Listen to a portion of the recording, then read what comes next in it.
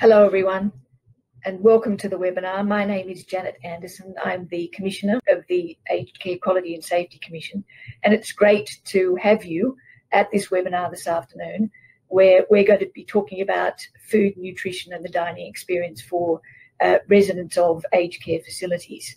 I want to start by acknowledging the traditional owners and custodians of the lands on which we're meeting around Australia, and paying my respects to elders past and present, and indeed any Aboriginal and Torres Strait Islander people who are with us today.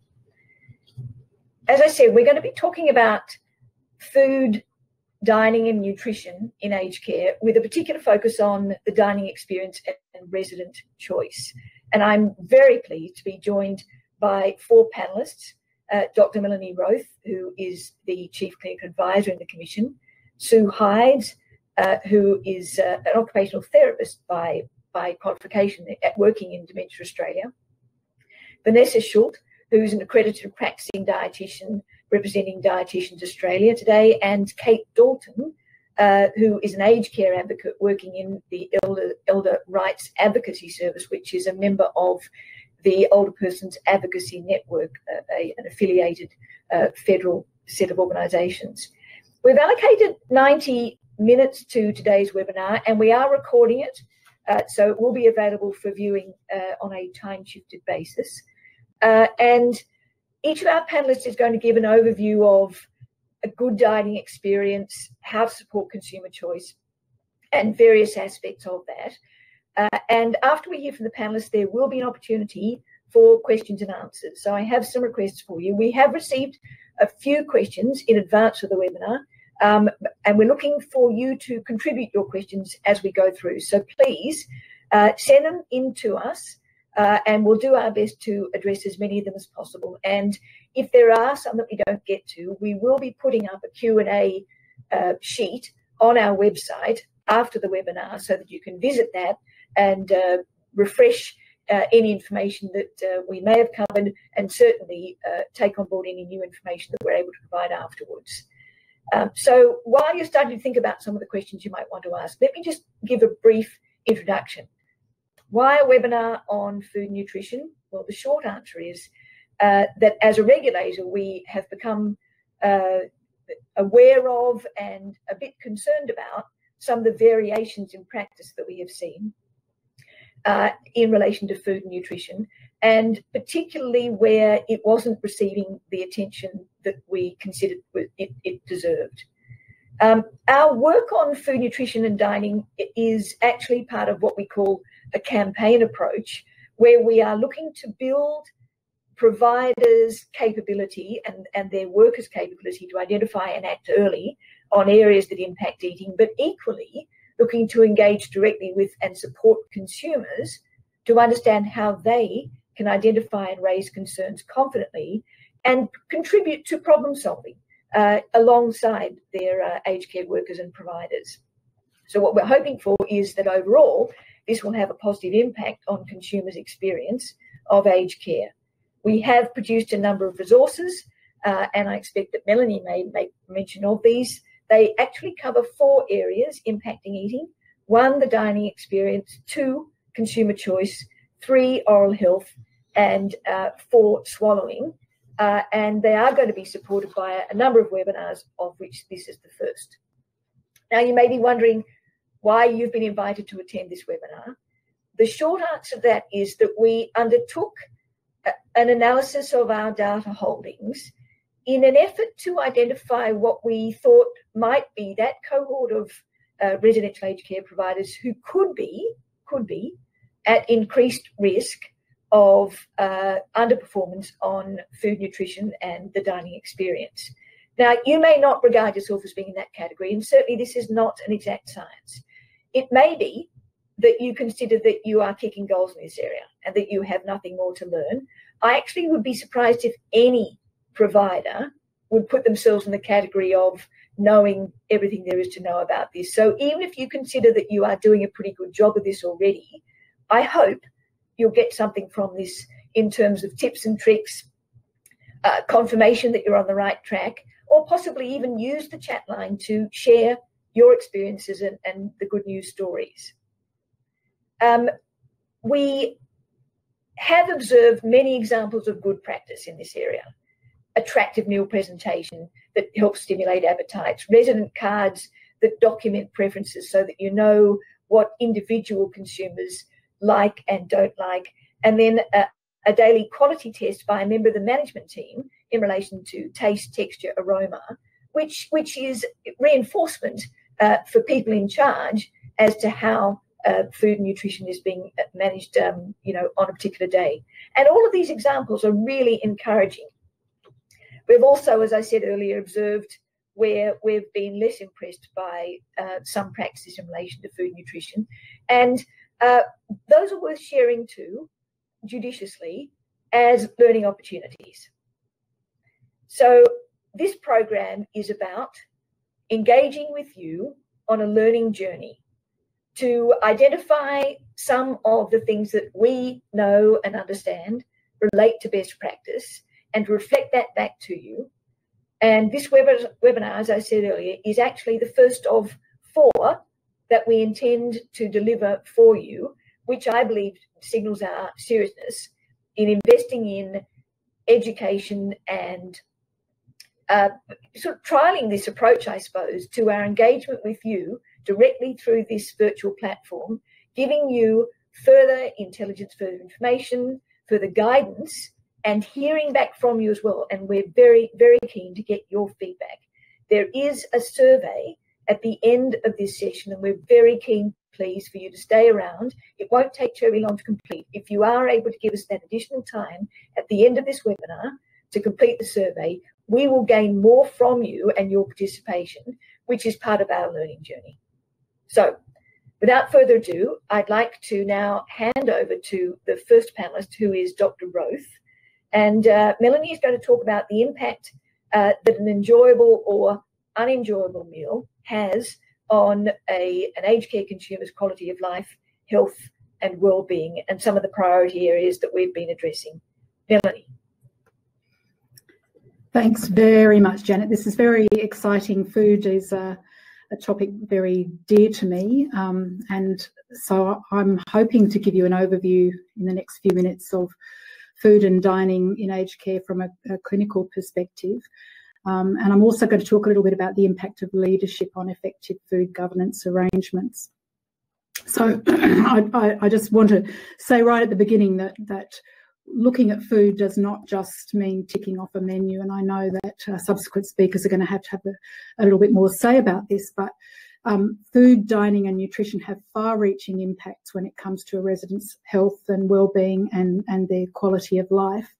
And I'm now of an age where most of my friends, if they're lucky enough to have parents still alive, many of them are in aged care. And I've got 2 friends who very recently, one of them I said, "How's your mum?" And she said, "Oh God, mum's a foodie and the food is terrible. It's bland and boring. She hates it." And the other one who said, "I love visiting Dad. The food is great. It always smells good. I'm usually offered some. And even when I go and nobody's expecting me, he's eating with gusto and loving what he's given." Often in aged care, the focus is just on a resident's weight, but we really need to broaden our focus to look at the experience as a whole. Weight loss is a late and a blunt tool. If you're only detecting problems when you're detecting weight loss, then you're leaving it too late. Really, problems can be detected very early when somebody appears not to be enjoying their food, when they start leaving bits, where they're missing meals, where they're refusing food if they're being assisted to eat. And really the one step prior to that is prevention. So it's predicting when problems might occur rather than waiting until they do, and of course sorting them out. So it's really important that you and your organisation understand why food and dining is important as a priority for your organisation and its culture, its governance and its very reputation. It's important to understand the breadth of factors and the issues that can contribute to food and nutrition in aged care, and I'll go through those fairly quickly, but also to understand the impact of food, nutrition and dining on health, well-being and quality of life, which really is why it's so important.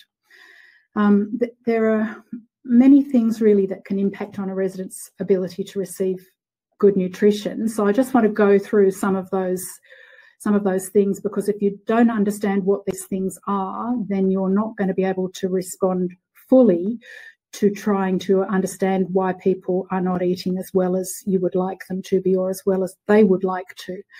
So the first thing really is appetite. So that's really the desire to eat, and somebody with a poor appetite can have many causes for that. Many of those are quite intuitive, but it might be a new medical condition. They might be unwell in some way. They might be developing an infection or a malignancy, or any other new medical condition which may be reversible or treatable.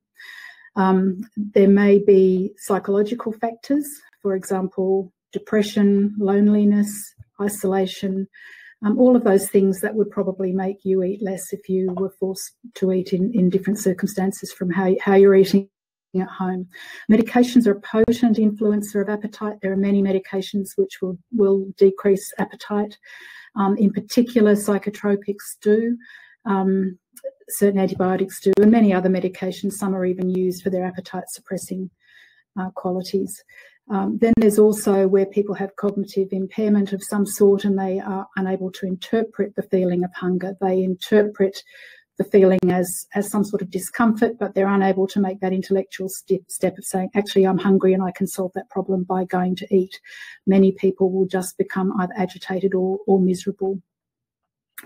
And of course, what else affects the appetite is the food itself. It's what it looks like, it's what it smells like. I don't know if you've been into places or whether your own place, when you walk in, it just smells like funny food. It smells like institutional food mixed up with a dishwater sort of smell. I can't put my finger on what that smell is, but it's not the sort of smell that when you associate it with food makes you want to eat it. So the food has to be delicious for that person in order for them to want to eat it. It has to be something that they feel like eating today, that is familiar to them, or that is something new that they want to try, or whatever state of mind they're in. It has to be something that is possibly delicious for that person. As soon as they find that it's too cold or too dry or too mushed, or it looks exactly the same as the previous 4 meals they've had, then that really does impact on your appetite. There's also the issue of access to food when you want or need it. So some people, as a lifelong habit, or some people as they get older, prefer snacking through the day rather than sticking to the traditional 3 meals. Some people never eat breakfast. Some people always want second helpings. Some people can only manage small volumes at a time, which means they need to eat more frequently, or they need more time to eat it. Some people can't reach the food that they're served, or they can't open the packets, or they can't get it into their mouth. So that comes to feeding assistance. Is that fit for purpose? People don't like to be given assistance to eat when they can feed themselves. But also, if the person is talking to other people and just really shoveling food into their mouth, or putting the next mouthful in before you finished the previous one, then that will quickly lead to people not wanting to have the next mouthful. Many people with chronic illness or frailty will fatigue very easily, so they need more time to eat. And again, those people might need to eat more frequently, smaller volumes. So having access to the ability to do that, either of their own volition or in an assisted manner, is really important. Don't forget the mouth. Oral health is quite acknowledged, certainly in the Royal Commission, to be underlooked at in aged care, and where teeth are not fit for the type of food that's being given to someone, or whether that decision has been made without the person and they're given food that's of a consistency that they would rather not be having, where chewing causes pain, where medication or illness causes mouth dryness or dehydration. And where dentures are required and not used or not cleaned. And in people living with dementia, oral health can actually deteriorate quite quickly. So it is something that you need to bear in mind if, as a possible cause of somebody that's starting to eat less or show less pleasure from eating. Then, of course, we get on to swallowing issues, which we will address in another webinar in more detail. Swallowing is very complex, and many age-related conditions impact on swallowing. For example, strokes, Parkinson's disease, etc., and of course, late-stage dementia.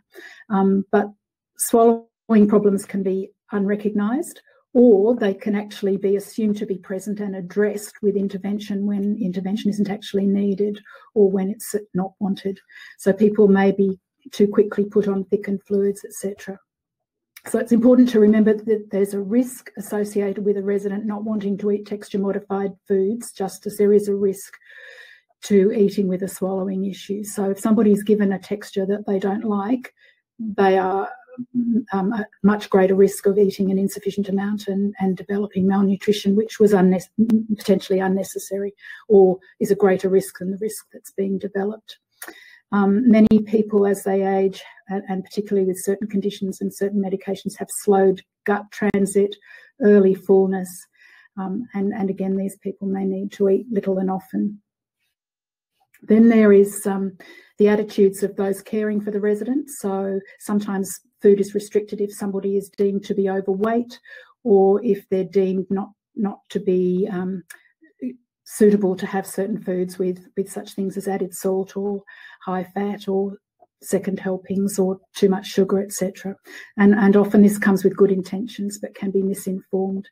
And where you have insufficient nutrition, you'll often see loss of muscle mass and body fat, loss of strength, loss of function, an increase in falls, a higher risk of fracture, higher risk of pressure injury, a lowered immune system with a susceptibility to infections, impaired wound healing, and a rapid progression to frailty and an earlier death than you otherwise might have. So you can see that all of those things can impact on a person's quality of life. That's because they decrease somebody's ability to engage in activities that they find enjoyable or to engage in interactions with other people. And of course, we must never underestimate the joy and comfort that food can bring to people, particularly if it's really the only pleasurable activity that they perceive that they have left. And it's an opportunity to be very aware of and assist with making things familiar, making people feel special, giving people treats. There are rituals associated with various cultural food practices. And for many people in aged care, really their day's joy comes predominantly from meal times, as long as those meals are enjoyable. I just wanted to briefly touch on some work that the Commission did. We engaged Health Outcomes International to analyse consumer complaints to the Commission over 3 calendar years. These were thousands of complaints in relation to food and dining, and the outcomes of that have been published on our website, but it clearly identifies priority areas. It's often just the basics that really generated complaints, and I can go into that in more detail later, but the report's currently available for you to read. And just also very briefly then, what strategies can governing bodies or management adopt to satisfy yourselves that food and nutrition is being delivered well? And I would really encourage you to start by a genuine and meaningful engagement with consumers. So not just fielding complaints and doing something with them or not, but actually going and actively seeking input, asking people how they're finding the food and what could be improved for them. And also making a serious attempt to assess things from the point of view of residents who can't actually answer those questions for themselves. Find alternative means.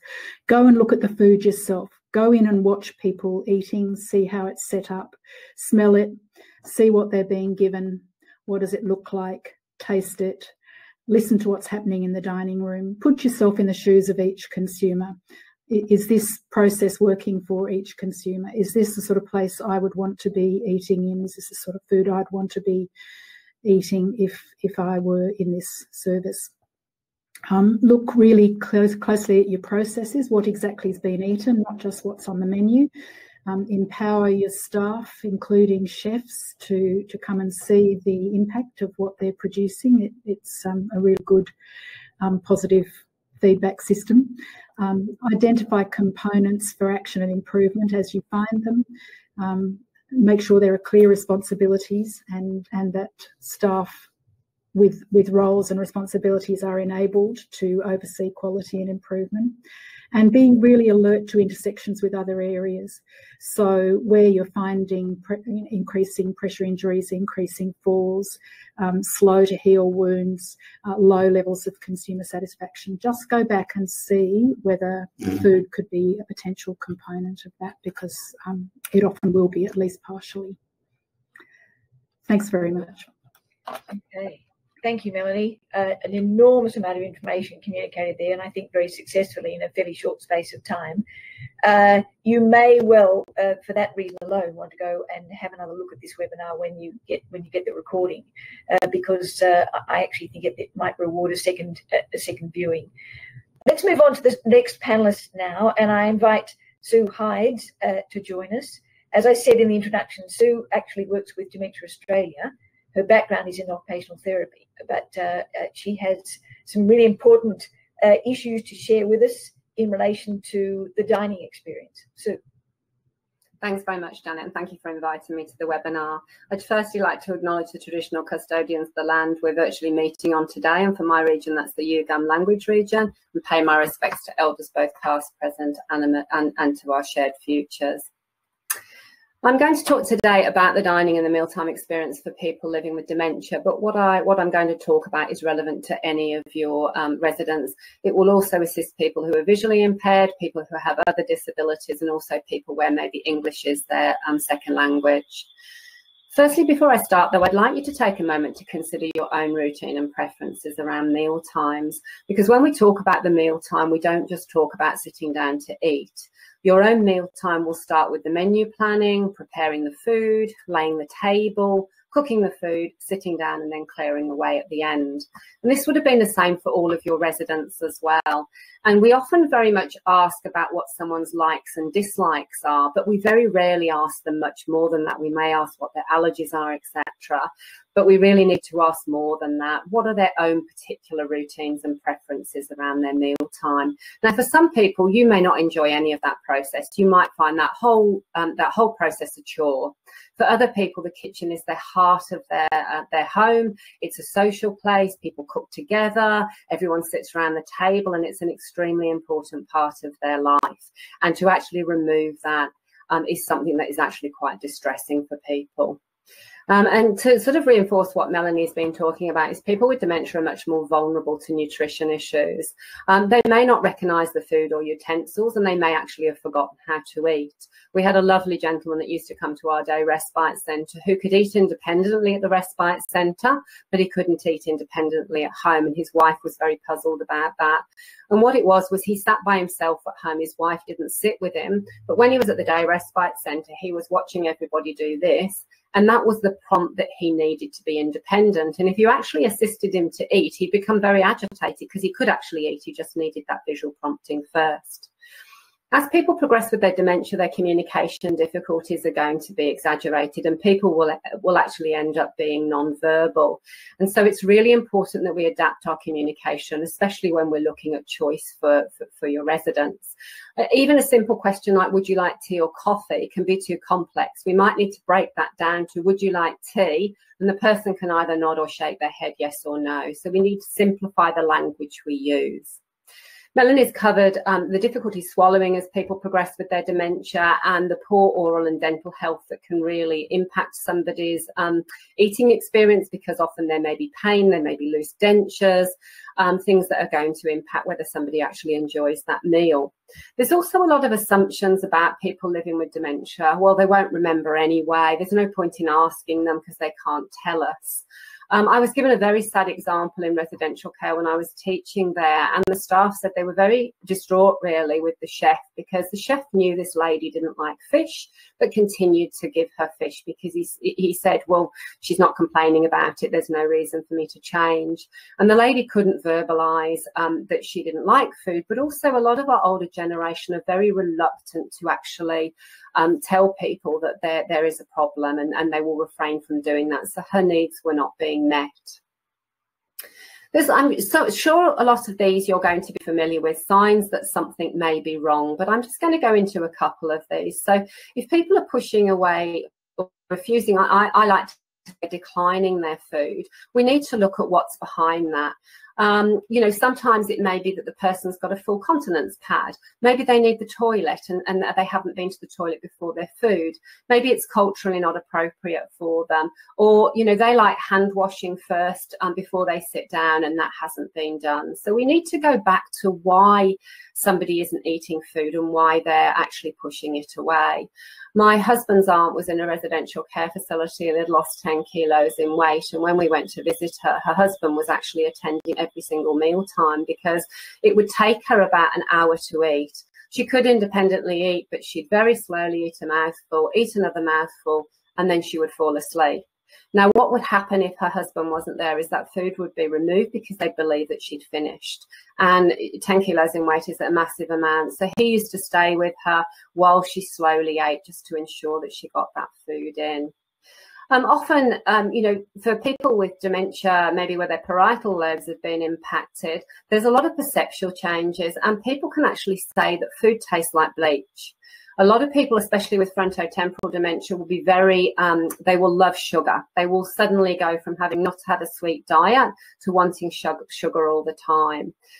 So we need to go back to, you know, why is someone not eating, and are we modifying things for somebody if there's obviously a problem that we're seeing? And it can sometimes be that the person's actually just too embarrassed to be assisted to eat in the dining room when actually they know they can eat themselves. I like you to think about it more. It's more than just the meal. We really need staff to be on board that this is one of the most important activities of the day. And probably the best results I've seen are facilities where all staff are on the floor at the dining time, so that the residents are getting the assistance they need. There's, you know, not 3 staff are under pressure to do everything, because otherwise what you'll find is the residents will actually go hungry because they may need assistance and that's not being provided. We also need to consider the language that we're actually using to support dignity. And I still frequently hear, Mary's a feed, can you go and help her? She needs assistance. We really need to be using the language, Mary needs assistance to eat, not Mary's a feed. And if you're actually talking to Mary, rather than saying, Mary, would you like me to feed you now? Mary, what help would you like? And see if you can get guidance from the person as to what you need, what she needs you to do. It's really important to look at food choice on the day, and the most successful places I've been is where they have show plates, and they'll actually bring out the choices on the day for someone to actually look at. There have been some situations where the person actually wants to take the plate, but it's a minimal issue. And people can then choose there and then what they want. I'm sure you've all been to a wedding where you were asked 4 months in advance to actually choose what you want, and you get there on the day and you always want what somebody else has. And I think that can be a little bit of the case with your residents. I visited a facility in the bush a little bit who actually introduced buffet style dining.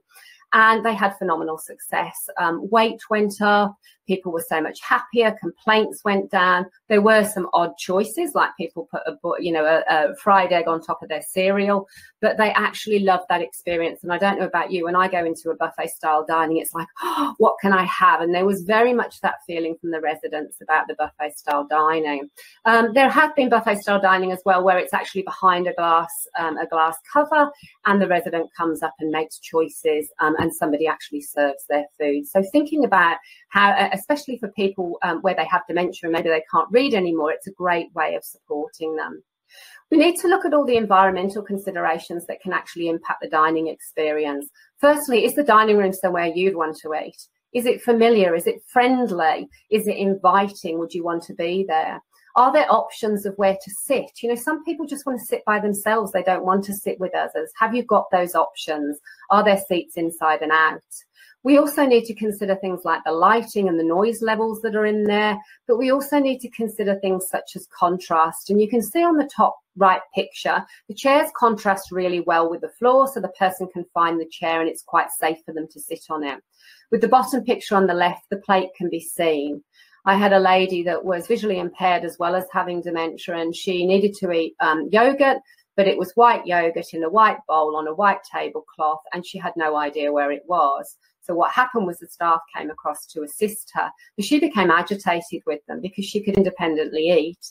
And when they actually realised this, they actually placed her yogurt in a blue bowl instead, and she was then able to find her food. So we're supporting somebody's independence. So there's lots of environmental considerations that we need to look at. When we're talking about culture as well, we need to think about more than just the cultural food. If somebody is Muslim, during Ramadan, they're not going to eat after sunrise and before sunset. Do we support that? Some people actually eat on the floor. Many, many people eat with their hands. Cutlery is different for different cultures. I went to Thailand. It was a fork and a spoon. Do we provide the tools that are recognisable for somebody so that they can continue to eat? Frequently, staff are reporting to me that there's much poorer presentation for modified diets, and the one on the left is what most people report to me. It may be broccoli, it may be peas, it may be green beans, but it's still green. And so green, orange, brown and white is what's presented at every meal. I know there's some issues sometimes with moulds. They do provide a much more attractive plate, but you can pipe food. There's a whole range of different things you can do. And often people with modified diets never provide menus. And if somebody has dementia, a picture menu can speak 1,000 words. And what a picture menu does as well is often people don't understand the language we use for the foods that we name. Mongolian lamb, Cacciatore chicken.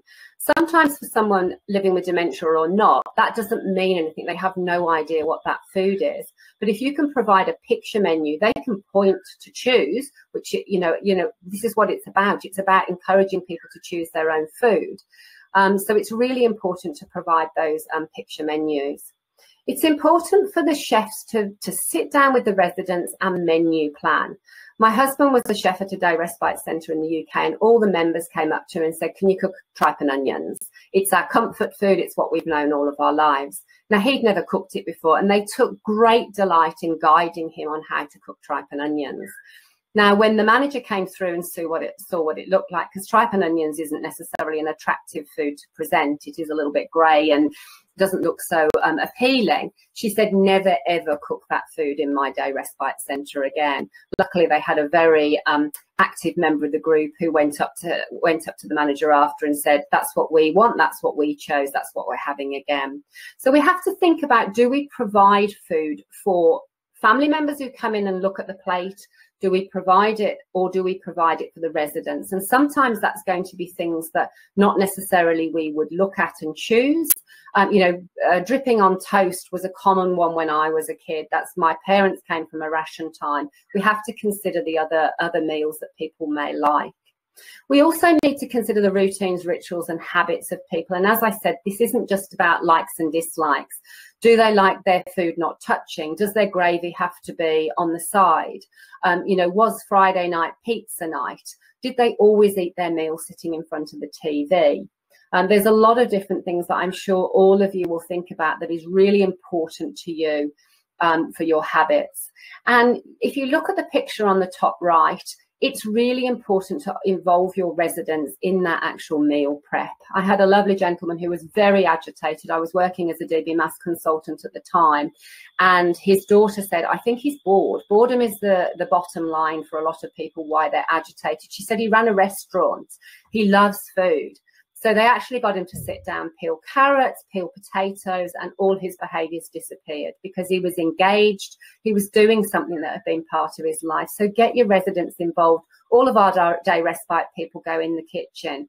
Often people get very worried about people being in the kitchen, but they do exactly what the chefs do. They wash their hands, they put a hairnet on, and they put an apron on, and they enter the kitchen. But you'll often find that people in residential care are not allowed into the kitchen.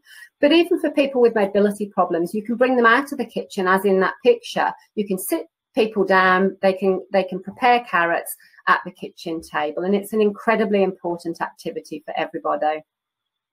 So what can we do to improve the dining experience? We can certainly provide a resident's kitchen or access to the main kitchen. It's part of what people do day in, day out of their lives, and we need to maintain that for people.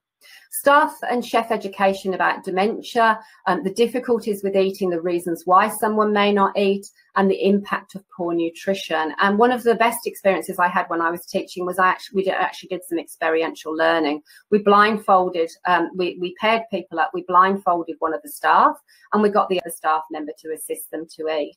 There's no better way of learning about what you like and what you don't like when you're being assisted by actually being on the receiving end of it.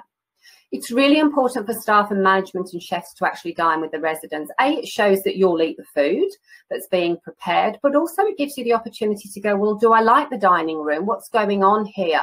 What are the things that I wouldn't like if I had to eat here every day? It's really important to promote independence. This really impacts self-esteem. So if you're assisting somebody to eat who could actually do it independently, if maybe they had an OT assessment, you can see the cutlery at the bottom of the slide.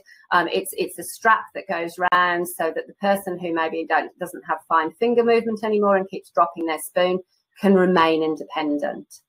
And it's really important to recognise the importance of engagement, as I said. Get your residents involved at every stage, lay the table, prepare the food, be involved in the menu planning, cooking the food, and then enjoying it and clearing away at the end of the day.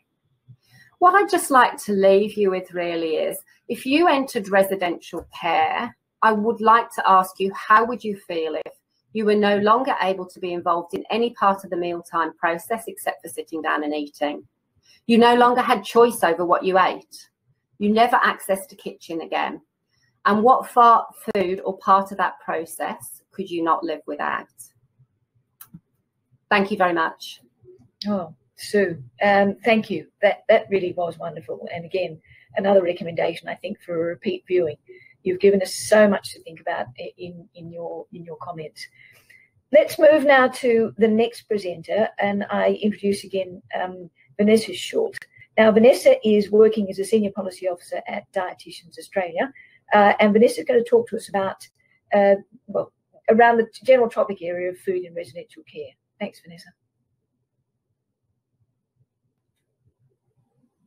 Great, thanks, Janet, and greetings from Dharawal country in the Illawarra.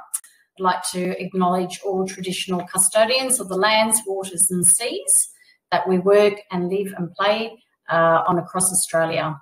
I pay respects to elders past, present and future, and thank them for their continuing leadership, knowledges and custodianship. All right, so today we're going to be talking about food, nutrition and the dining experience. So I'd like to start by putting forward a question. Why does food, nutrition and the dining experience matter? Well, it matters to the residents that you look after because this is their home. The food, nutrition and dining experience that you offer is vital to their quality of life and well-being. And if we move anti-clockwise around the picture, looking at falls and fractures. So a nutritious diet reduces the risk of falls and fractures. So there was a 2-year study with almost 7,200 aged care residents from 60 residential aged care homes in Australia. And with the female residents, they were given 4 servings of dairy food a day, and the male residents were given 3.5 servings a day. And this food strategy alone reduced the risk of all fractures by 33%, and it reduced the risk of falls by 11%. So dairy foods are a relatively inexpensive way to reduce the risk of falls and fractures. So moving again anti-clockwise, looking at the social and emotional well-being. So a quality dining experience matters as it's vital for social and emotional well-being. In terms of dehydration, encouraging and monitoring the consumption of fluids protects against dehydration and subsequent hospitalisation. With pressure injuries, so adequate calories, protein, fluids, vitamins and minerals are required by the body to maintain tissue integrity and to prevent tissue or skin breakdown, which reduces the risk of developing pressure injuries and wounds. In terms of malnutrition, good food and nutrition based on the residents' preferences and their choices reduces the risk of malnutrition and unplanned weight loss. And in terms of mental health, so food and nutrients have a direct impact on mental health. Research shows that a healthy diet helps to support a healthy brain structure and function. So you can see that there are many reasons why food and nutrition is important in residential aged care. So if we have a look at the nutrition needs of older residents, they are indeed unique. And I should have underlined that word unique. They have, as we age, our nutrition needs actually change. So our need for protein actually increases. Some may have thought that perhaps it reduces, but it actually increases. So, and so does that of calcium. So, and that this, from the age of 65 years and up, this is what we need. We actually need to have more protein in our diet to be able to build and maintain muscles. So in terms of meals, main meals, so breakfast, lunch and dinner, we're looking at around 25 to 30 grams of protein per main meal. So that's really important to take into consideration. There also need to be adequate amounts of calcium and dietary fibre for good bowel function. So the nutritious, offering nutritious mid-meal snack offerings is really important. So for morning tea, afternoon tea and supper. And it's, like I just talked about with that research, try and think dairy. So dairy foods, milk, cheese, yogurt, custard. They're essential, very high quality protein snacks and foods, which we can quite easily incorporate into the menu. Smaller appetites are very common, so every mouthful counts. So a dietitian can assist you to boost the protein and the energy content of meals without increasing the quantity of the food that the person needs to eat. Adequate fluids are really important too, and this is obviously to prevent dehydration. And food is only nutritious if it's eaten, so we must cater to all residents' food, drink and dining preferences and their choices. And it's really important to reassess that on a regular basis because they change. I don't know about you, but during my lifespan, my tastes and my preferences have actually changed. So we need to continually assess and reassess and ask, is this to your satisfaction? In terms of taking that food first approach, it's very important that you can maximise the nutritional value of meals by adding nourishing ingredients to the food served. So by adding skim milk powder to milk that provides a milk that's super boosted in protein. You can add skim milk powder to mashed potato or to soups and casseroles and curries, that sort of thing. You might add some grated cheese on top of meals. That's giving a little bit of a protein boost. Add some cream to soups. That's adding some energy for people who are frail or who are losing some weight. So it's important to use oral nutrition supplements only if necessary, such as when nutritional requirements are unable to be met through food alone. And this should be done under the supervision of a dietitian.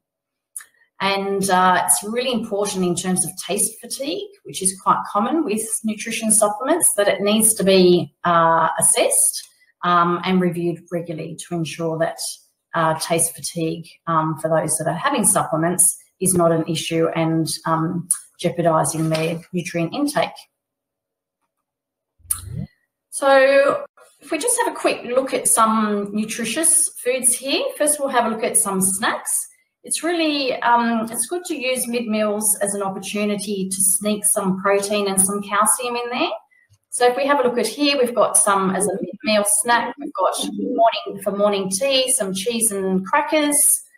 Over here on the far right-hand side, milkshakes. Milkshakes are super, they're very versatile. You can turn them into smoothies. You can have all different flavours. Presenting them nicely, just putting that little bit of fruit on the side or putting it perhaps into a stainless steel milkshake container can bring back fond memories of having a milkshake, when you're a child. Here we have with the pikelets. So instead of your typical pikelets with jam and cream, we've got jam and smooth ricotta. So it's very similar to cream, yet the protein content's a lot higher in the ricotta. Down the bottom here we have some fruit and yogurt glasses. And that's really easy. It's basically 2 or 3 ingredients. You can use fresh fruit, use canned fruit, and that's quite an easy snack to prepare. And you can diversify that. And then looking at some main meal options here, something like in the middle, chili con carne. It's quite a popular dish. You can use all different types of minced meat. Could be a chicken, turkey, beef mince, pork and veal, and including legumes like red kidney beans, chickpeas, lentils. That's actually giving the meal an extra boost of protein and fibre, which is good for regularity. When you're serving fish, down here in the right-hand side, my nana's in resident, my 96-year-old Nana, she's in residential aged care, and she is often served just plain steamed fish, which she calls naked fish, which is very boring. Think about taste and flavour. That's, it doesn't have to be complicated, but we want to make it tasty and enticing. And then we have a picture here of some modified textured meal, which is used food moulds to make it presentable. And so you can identify exactly what the food is.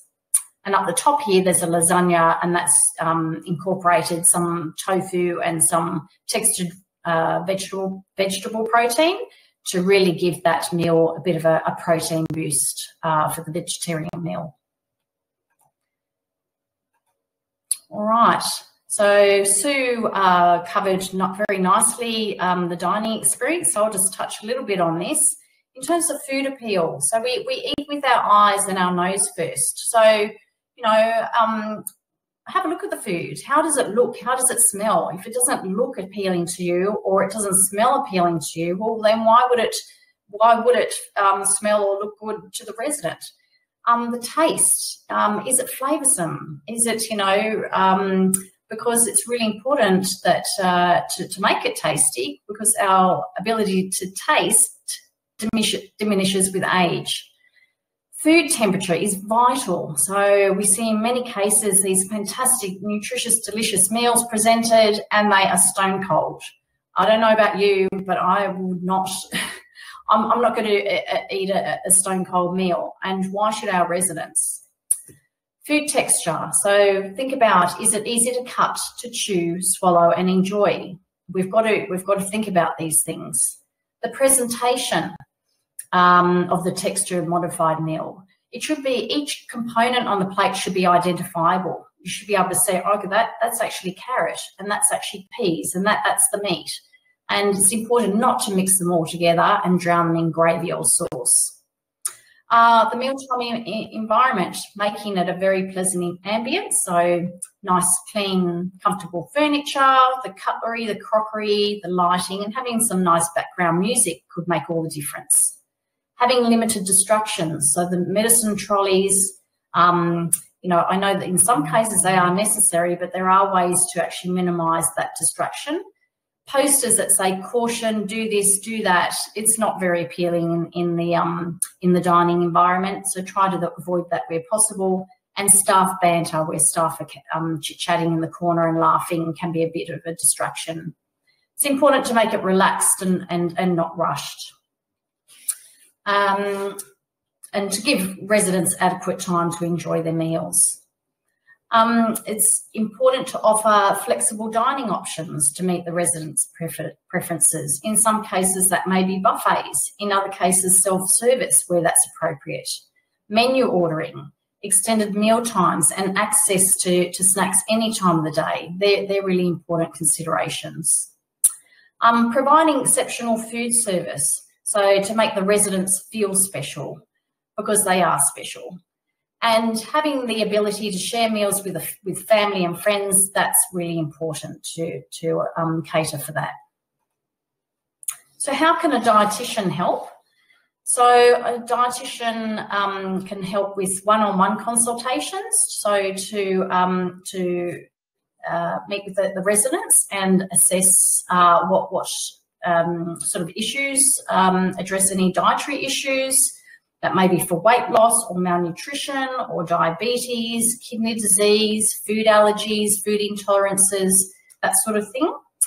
Dietitians can help with malnutrition assessments. So for those residents identified at risk of malnutrition, they can assess the menu, the food offerings and mealtime experience for quality improvement.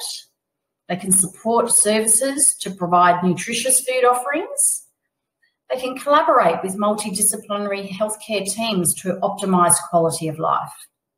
They can conduct nutrition education sessions for aged care staff, food service teams and residents. So it may be an in-service on malnutrition screening, or it could be on high energy, high protein diets, or maybe nutritious finger foods for people with dexterity issues and for those who are wanderers who are on the go, and so on.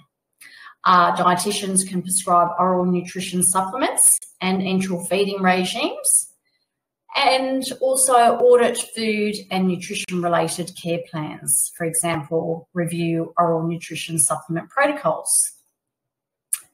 So in terms of assessing the menu in the mealtime environment, Dietitians Australia last year developed an assessment tool called the Menu and the Mealtime Quality Assessment for Residential Aged Care, and it has been developed for the exclusive use by accredited practicing dietitians. So this is a tool for their toolkit to be able to come into a home and assess the menu, the food offerings and the dining environment.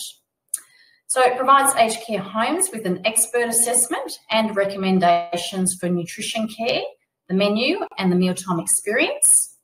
And the assessment uses the 8 aged care quality standards as the framework. So when it comes to assessing food, nutrition and the dining experience, it's best practice to have a dietitian conduct an on-site visit. So assessing the paper menu, the written menu, is not best practice. And we actually would discourage that. So, you know, the paper menu, the written menu isn't always a reflection of what's being offered in the home. So it's really important for when a dietitian comes in to assess all of these things, that they come on site, and they would probably spend a whole day from breakfast through to supper to be able to do all of these things listed here. They would, so a best practice assessment, in that a dietitian will conduct interviews with relevant staff, for example, the hospitality manager, the head chef or the cook, the care manager or the clinical manager. There will be an assessment of the menu and the actual food offerings to ensure that they marry up. There will be observations of the meal service, so the dietitian will have a look at the food being cooked and being plated up and served to residents. There will be weighing of sample meal components to determine how many serves of meat, vegetables, fruit, dairy foods, grain foods are provided at each meal. And there will be a review of documentation relevant to nutrition care, like policies and procedures on oral nutrition supplement provisions. So the aim is to bring a range of disparate information together to really understand the food service and mealtime environment. So on completion of this type of assessment, providers will receive from the dietitian a written report with expert feedback on the nutritional value of the menu for most diet types, including texture modified diets, feedback on the mealtime experience, aiming for best practice that provides an environment that encourages eating, as well as feedback and recommendations and a corrective action plan to use in continuous improvement plans specific to the menu, meals, mealtime environment and nutrition care. And it's really vital that there is oversight to ensure the recommendations and the corrective action plan are actually actioned as outlined. So appointing a food and nutrition champion within your organisation with oversight of the recommendations and the corrective action plan is advisable. So in terms of this is actually a handy resource for residential aged care. It's called the Best Practice Food and Nutrition Manual for Aged Care. It's got New South Wales funding for that, but it's actually applicable to all states and territories for all providers in Australia-wide. It's not just a New South Wales manual. So within that, there's lots of topics which are covered, like food, nutrition and hydration requirements, tips to maximise the nutrition content of food offered, dining room ambience, malnutrition prevention and management, finger foods and much, much more. So I would strongly recommend that you have a little look at that. If you're not currently engaged with a dietitian and you would like some assistance to have a menu and a mealtime assessment conducted, or perhaps some help with looking at, malnutrition screening and that sort of thing, you can actually search for a dietitian at the website listed here. And just some couple of tips. If you're on the homepage, if you go to find a dietitian, you can enter your postcode and select a kilometre radius. And for the health condition, if you select aged care, that will help you to locate a dietitian with that level of with aged care expertise. And there's just a couple of numbers there and an email if you would like some more help or information. So that's it from me. Thank you, Vanessa. Well done. We now move to the final in our suite of expert panellists. And I'm very pleased to introduce Kate Dalton. Kate is an aged care advocate who, as I said earlier, does work with the Elder Rights Advocacy group. And Kate's going to talk to us logically about the resident in aged care and from their perspective, what works for them. Kate. Good evening, everyone, and welcome. I'm attending this meeting from Wurundjeri country and acknowledge and pay my respects to past, present and emerging traditional owners. Now, the presentation that I'm going to give to you today, you will see that the residents' perspectives actually mirror what Melanie, Sue and Vanessa have already discussed. But for me, this is a really great thing that this has occurred, because you're going to see direct quotes from residents, and the way it has mirrored what you've seen today, for me, sitting here listening to my colleagues, has really impacted on it. All meshes in so well together. So with no further ado, I'll get started. That's me. That's my organisation, rather, Elder Rights Advocacy. And welcome, as I've said. I'm going to start with some photographs that always impact on me. These are photographs that were taken by family and or representatives of residents living in aged care. I'm going to tell you what they are, and when I finished showing you the photographs, I will state the obvious on what is actually missing from these dishes where relevant. So this is dinner, and this is described on the menu as crumbed chicken with roast potatoes. You can see that this resident here has a fork and a spoon. That was all that was presented to him to eat the meal in his room. This gentleman has a diagnosis of dementia, and often the food is still on the plate when the staff return. He often chooses to eat in his room. And it came to our organisation because of the weight loss of the resident. Just bear with me one moment.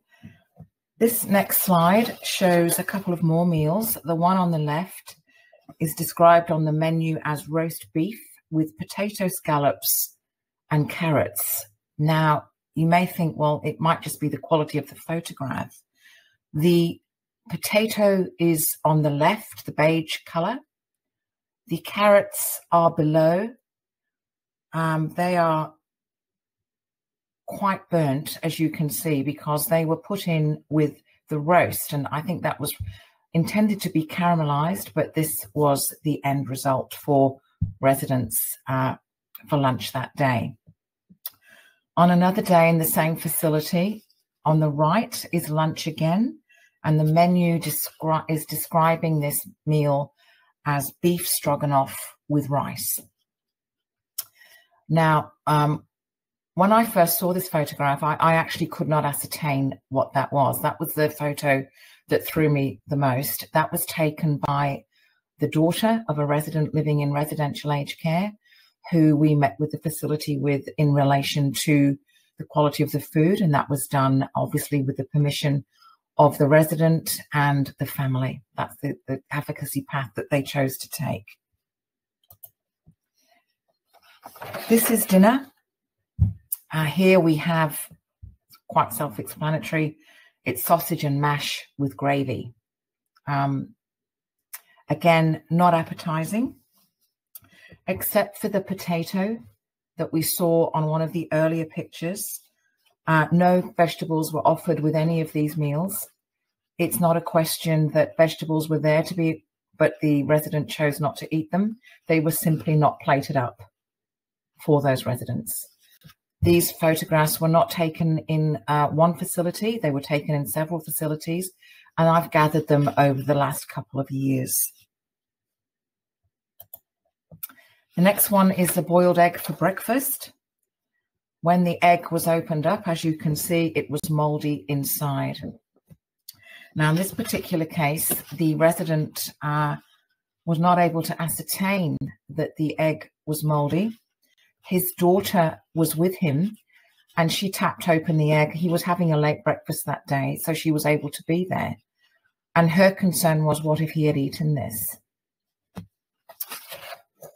Now, my colleagues have talked about access to fresh fruit at the facility, and one of the things that I see regularly is indeed that there is fresh fruit there. However, I would question its freshness. Often facilities will have the fruit in a bowl. It is generally bananas. Sometimes it is apples, but generally I see bananas. Often residents are not aware that that fruit is there. Often residents don't know that it's real fruit. And facility staff will say to me, we offer this stuff, it's not eaten. Here is a picture of some bananas taken from a fruit bowl in a facility. That's not fresh, that doesn't look appetizing. And each time I look at these photographs, I think you will join me in agreeing with they are actually quite confronting to see. And the question that has to be asked, which my colleagues have already spoken about, I'm sorry, I'm just glancing at the clock because I'm realizing I have a tendency to go over. But one of the questions that I have asked facilities, and again, this is when the family and the resident have chosen representation from OPAN. I have asked the chef, the head dietitian, and the clinical nurse coordinator and the manager who generally are the staff that will attend a meeting concerning food. When these photographs, the photograph that's particular to that facility, when we show that to the facility, we ask the question that my colleagues have asked earlier. If this was presented to you in a restaurant, would you eat it or would you return it? The answer is I wouldn't eat it. The question, of course, is obvious, as we all know. Then why is it being served at your facility? Why is this acceptable? So I'm going to move on to my next slide now, because as you know, you're experts in this. In facilities, there are 6 opportunities a day to provide, to provide a variety of good quality food. And as we know, that's breakfast, morning tea, lunch, afternoon tea, dinner, and supper. Those photographs that I showed you, I want you to go back to those in your mind and think about lunch and dinner. Was that an opportunity to provide good food? Certainly not. And I think it's an opportunity to get it right. 6 times a day, facilities have that chance to get it right. The reality, unfortunately, is in many facilities, it's not right. And throughout this webinar, we will also be touching on things that we have seen and observed where it is good food and it's being successfully presented, and how's that being achieved. But right now, I'm going to move on to my next slide, which is as what residents have said about the food that they are receiving in residential aged care. Now, OPAN partnered with the Aged Care Quality and Safety Commission in completing food surveys. And what you are about to see mirrors the discussion points that Melanie, Vanessa, and Sue have raised with you earlier. So what do residents tell us about the food and dining experience? As you can see, these are quotes. The food is cold by the time it gets to the dining room, and it's far away from the kitchen. That's been touched on before.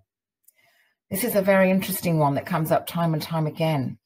Because staff eat their own meal once they've cleared the dining room and collected empties from the rooms, they tend to rush, and we don't have enough time to eat our meals at a leisurely pace. Yesterday, I was doing an information session with residents at a facility here in Victoria, and it transpired very quickly what the residents wished to talk to me about that day, and it was about food.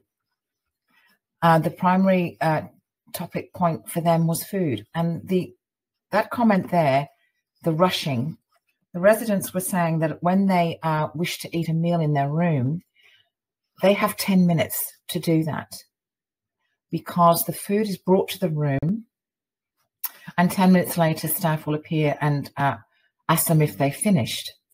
If they haven't finished, they will say, we will come back shortly and pick up the empty plates. The plates are not collected again until the evening meal. Residents have said that that feeling of being rushed feels very disrespectful and very institutionalized for them.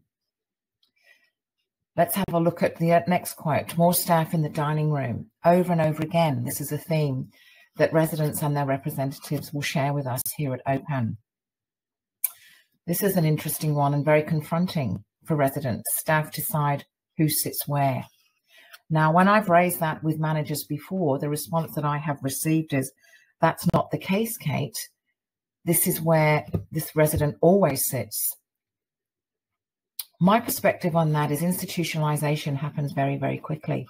Just imagine if I sat down in the chair for a week, you could assume that that's my preference. What if a staff member came over to me and said, want to try it over here? I want to sit over here. Might make a difference to me. It's about the disempowerment of it. And that's why I think that these statements that residents are making to us in this survey and make to us every day on the telephone and make to us in our information sessions really resonate and mirror what we've learnt earlier on this evening. I'm going to move on to my next slide. And that is resident suggestions on what can be done to improve the food and dining experience. And again, more mirroring of what we've already heard. These are quotes from the residents. We've heard it already. Cook fresh vegetables with fresh quality meat and chicken. Please go back to those photographs that I showed you earlier. That didn't look too appetizing. Serve fresh fruit and make it available at any time, not just meal times. Remember what I spoke about earlier, that facilities do that. Fruit is in a bowl, but that is not encouragement to eat it. Remind residents that it's there. That's important. Look at the next one, more menu choice. We've talked about that as well. Now, often when we go into facilities, we will see the menu is on a whiteboard and it's been written up what's there. A year ago, I beg your pardon, 2 years ago, 2.5 years ago, prior to lockdown, I went into a facility where that is exactly how the menu was available to be seen. However, it was on a blackboard like you find in a cafe, and it was written with chalk. And whoever had written it had the most amazing writing, but it felt a little bit more like a cafe rather than the whiteboard with the black texture on there. More colourful vegetables. How important is that? Again, I'll go back to yesterday. The residents described the vegetables. They described the green vegetables as khaki green and soggy, which just about sums up my cooking skills, because people often think that because I talk about food that I love cooking. I don't. And many of our residents didn't love cooking, but they know what good foods taste like, what it looks like, and what it smells like, which my colleagues have already discussed with you. Have a look at this quote: a chef that listens to feedback. How important is that? Now, this one here I've put in, I've lost a lot of weight since being here. Please make them serve better food. That really should be on the previous slide, and I apologize for that. But I do think that it has a really big impact, again, on how residents feel. And there's so much feedback that's come in this form, and these are just snapshots of it. And one of the things before I end this, I'd just like to raise, which is not actually in my slides, is that often I'm asked, what is the biggest barrier for people to make a complaint or provide feedback on food? And I'll tell you what it is from my anecdotal experience as an advocate in this space, and it's fear of reprisal. And as you know, the Charter of Rights, number 12, talks about fear of reprisal, but it's a very real thing for residents themselves. And it's also for family members, because family members and their representatives will say to me, I do want to make a complaint about the food, or I want to offer some insight into how my relative wishes to eat. But I'm afraid that if I do, I'll be perceived negatively, and that may have an impact on my loved one. And that is a very, very real concern that family members have, and residents themselves. And I'll leave you finally with two more quotes that are not actually in the slideshow, but they have been touched on. And these are quotes, again, directly from residents and their family members. Cutlery isn't clean. Tablecloths need replacing. They're grey and they're threadbare. There's no view. We just stare at the walls. And the one that I think has a really big impact is, please make the dining room more welcoming. I wouldn't want my family to eat here. That's the consumer's perspective, or as I always say, residents. And thank you very much for listening to me. Thank you. Thank you, Kate. Well done, and some powerful messages that you've communicated there. Let's now move briefly to questions and answers. And we do have a bit of time left, and I want to take some of the questions that we've received. Kate, I'm going to stay with you, and I wonder whether you can briefly address this question. It's come in as a series of thoughts, and effectively it goes to the point that Sue was making, where a resident will express a food preference which is not necessarily supported by their family member, so that you get that dissonance between what an individual seems to enjoy eating and what their family member is saying is acceptable or not acceptable. Do you have any tips for how an aged care service might manage that? Thank you, Janet. This is a question that does come up regularly, and I think it always takes me back to the Charter, and that is the residents' right to dignity and respect, and to have their preferences respected. Often family members will say, I know what's best for my relative. Now, when that happens, and again, this is, as you said, Janet, tips and hints, I will often find myself in a position where there are two opposing views. There is the residents' perspective on what they would like to eat, what they enjoy, and there is the family's perspective on what, for want of a better expression, is good for them, what the family may perceive as a choking risk. That is not based on any clinical information, it's what they've read themselves or just their own anecdotal perception. When that happens, I will talk about the points in the charter, and I will reiterate with the family member in the presence of the resident about that choice. And it's so important. And if there's a real concern that is not going away from the family about any kind of risk about eating a certain type of food, and the resident may say it's not a risk or it's my choice, then I will talk about perhaps we could have a look at having an assessment of what's going on there. Is it real, these concerns that you have, or what's this brought about? But the key message is talking about it, raising it with them, no assumptions to be made, and always coming, myself as an advocate, always coming from the resident's perspective, which at times can put me in opposition to the family's perspective. But that is what I'm here to do as an aged care advocate, and of course all my colleagues in Open. I hope that shed some light. Thank you, Kate. Well done. Thank you. Question for Sue, I think, and it's coming this way. We have some problems in ensuring that some of our residents with dementia have adequate nutrition. That is, that they get enough food and it's the right sort of food. I wonder, Sue, whether you have any suggestions to offer that would assist that particular service. Yeah, I think firstly, thanks, Janet. I think firstly we need to look at why the person isn't eating. You always need to go back to that. If the person hasn't got adequate nutrition, I mentioned a number of things obviously within my presentation, but also, how are staff presenting the food? Are they doing it in a way that it's like, oh, this is yuck, especially if it's a modified diet? That can actually stop somebody adequately taking in food. Sometimes it can be things like the plate size. We have a lot of people where they came from a time where rations were around. And so if you present food that's too much on a plate, they actually would prefer not to have it than actually waste food. Again, looking at, when we provide food, Kate talked about the 6 times that people can eat. But I'd like to think that it's actually outside that even, because we have people who are classed as pacing the corridors at night, they're up at night, and staff often try and put the person back to bed. But often that person may be up at night because they're actually hungry.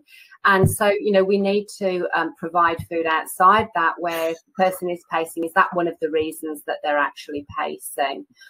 And again, like those visual prompting, are we assisting people to maintain independence? Because for somebody where their dignity is completely gone, if you're assisting them to eat, they actually won't eat, especially if they're in a dining room that's being watched by everybody else. That might be very uncomfortable for them. So we need to consider the person's comfort within that as well. There's thousands of reasons, really. I could talk for 10 hours on this, but there's just some ideas for you. Oh, that's great. That's a wonderful place to start, and I think you've probably prompted some further considerations by the services who are watching tonight. One for you, Vanessa. The question's come in: how do you identify why someone isn't eating? Thanks, Janet.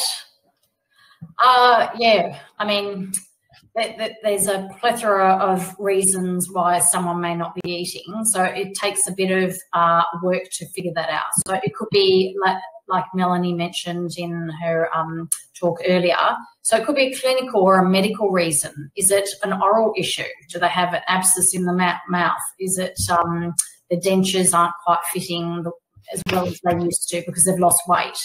Is it a swallowing issue, which then would require a swallowing assessment by a speech pathologist? Is it, there could be other medical issues. Is it constipation or loose bowels? We know that in some cases when people have loose bowels, they're actually embarrassed. So they actually try to restrict their food intake because they don't want to experience that, so often. Is it dehydration? So dehydration actually reduces appetite. or frailty and having, you know, low sort of stamina and being very lethargic in that, not having the energy to be able to sit up properly and eat the meal. So there could be clinical medical reasons. There could be psychological reasons. You know, could be a mental health issue. You know, suffering from depression and so on. Or is it simply the fact that they're not satisfied with the food, which is you know, quite a valid reason. Is the food coming to them cold? Is it not to their taste? Is it yeah? So there's, you know, it takes a little bit of probing to find that out. I would say that, you know, to engage a dietitian to actually to be able to determine some of these things if you're finding it difficult. Yeah. Okay, thank you. I'm going to stay with you because there's another question that I suspect a dietitian would be well placed to answer. We've tried using food molds to make textured meals more presentable, but we've had some negative feedback from residents, and I think Sue touched on this as well. Do you have any other ideas we could try? Yeah, in some cases, like the ice cream scoops can actually, if it's done correctly, and presented nicely with some, you know, without pouring the gravy and making it look like, you know, islands swimming in the ocean, the scoops can actually work quite okay. Piping can actually look, you know, can give different textures and different looks. But it's just about, you know, working with and, you know, the chefs and the cooks experimenting to see, you know, what can actually be done there, and then present it to, you know, residents and get their feedback on it. That's wonderful. Thank you. I think I might go to Melanie for the final question, and Melanie, be, you know, encompassing as you wish. It's maybe possibly an unfair question without notice, but if you had to identify one thing about food, meals, nutrition, the dining experience, and residents' pleasure, that aged care providers should have squarely in the front of their minds as they go about addressing some of their challenges in this area, what would it be and why? I think that the best way I think of it is if I was going to, or people can put themselves, if you were going to go into residential care, try to think about what you would be giving up in relation to food and dining. And if a provider can elicit what those things are, which is quite simple, then many of those gaps can be filled preemptively or in response to later finding out. So I would say that the true person-centeredness, the true giving the absolute clear impression that you care about their food and their eating, and just asking them, what food do you miss now that you've come into this home, or what would be a treat for you? And I've heard some fabulous stories addressing that, where, you know, a woman was looking a little bit sad, not like this lovely woman in the slide, but one of the staff just said to her one day, "You're looking a bit down, you know, what's wrong?" And she said, "I haven't had a mango for 2 years." And that staff member went and bought her a mango, and she smiled for a week.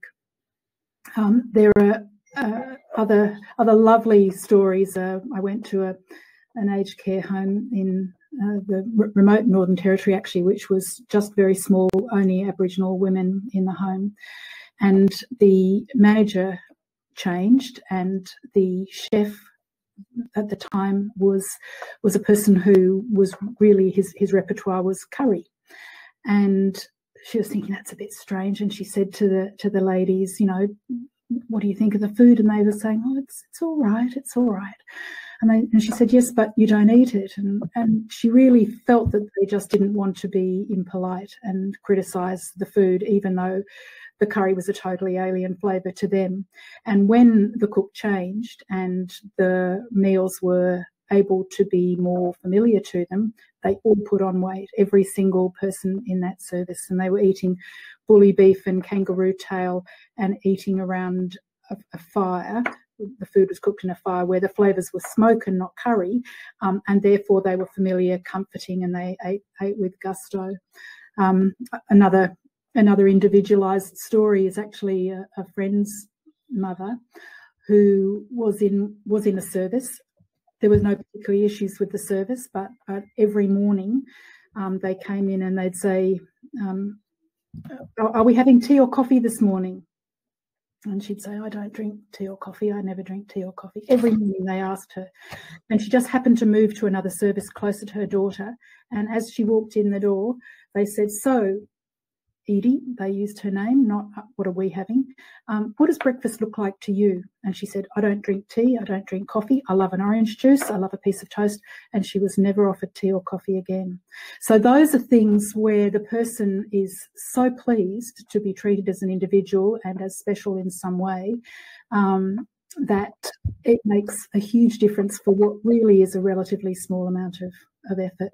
I think if people do read the HOI paper on our complaints, where there are a number of individual quotes, the actual essence of the complaint are specified there. Some of them would break your heart. It's very poignant reading, and most of them have very, very easy fixes.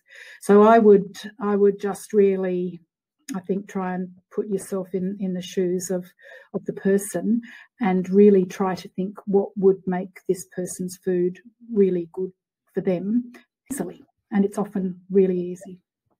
Oh, thank you. And a lovely way to sum up the webinar content. Thank you, Melanie. That probably brings us to the end, and I'll make some closing remarks. First of all, my thanks to the panellists, Melanie, Sue, Vanessa and Kate. I think you've done a really champion job, and I expect that those online would agree. There will be a link to a survey in the chat if it's not there already, and we really would ask if you would do it. Spend just a moment of your time now answering the questions in that survey, because we want to hear your thoughts on the key messages you're going to take away, what has inspired you or has prompted you to reconsider some of your approaches. And we'd also like feedback on this webinar. Has it been useful for you? Have you found it to be informative? What could we do better? You will also find a link to a goal planning template, and I encourage you to download it and try it out at your service possibly. If you have good success stories about food, nutrition, the dining experience, and you are willing to share them with us, please do. Send it to our email address at info, I-N-F-O, at agedcarequality, or one word, agedcarequality.gov.au. Just tell us what you've done well, what has been an outstanding success, so that we can have the opportunity of sharing it more widely. Thank you to everyone who submitted questions. We weren't able to get to them all, and I'm particularly sad not to have managed to address one from Hayley and another one from Heather.